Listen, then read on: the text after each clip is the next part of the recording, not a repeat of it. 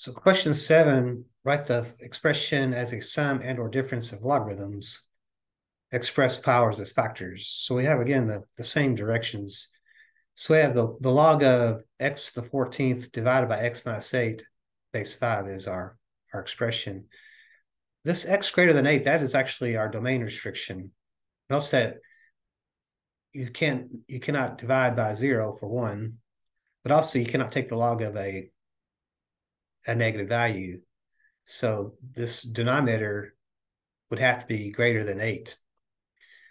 Notice the numerator, because the power is even, the only thing we can't have in the numerator is 0.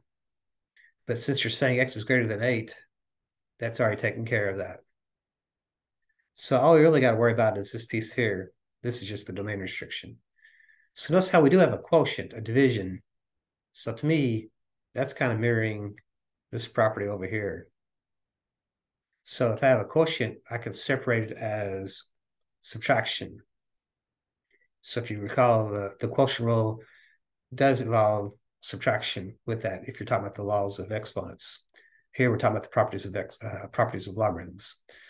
But anyway, so since this is division, this can be rewritten as subtraction. So the log of x to the 14th minus the log of x minus 8.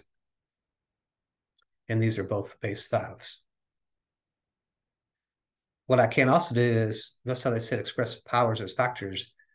This power can be brought out in front as a coefficient or a factor, if you will. Since it's connected by multiplication, it's called factors.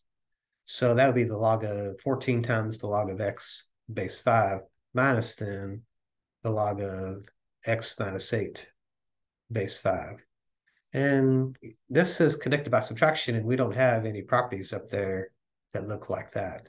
We do have subtraction over here, but notice how it's a log and a log. This is one log with x minus 8 inside of it. So this is actually simplified. So this would be what would be going in our little box here, would be this answer here. So 14 times the log of x base 5 minus the log of x minus 8 base 5.